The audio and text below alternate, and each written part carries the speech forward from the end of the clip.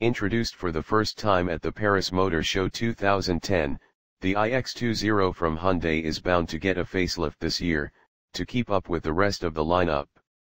Not too long ago the i30 and i40 models were also revised, so it was only natural that the small MPV would also get some attention. Our latest batch of spies hots coming in from Sweden shows us a sneak peek inside, at the seats and door panels to be more precise. Unfortunately, the dash was completely covered, so not much can be said about the direction in which this car is heading. However, we can expect a design closer in styling to the one of its bigger brothers. Since this is a facelift, the changes will be rather small, but they could make a difference in keeping up the pace with the current market for such cars. Also, the materials could use an improvement, even though this is not a car aiming at the premium market.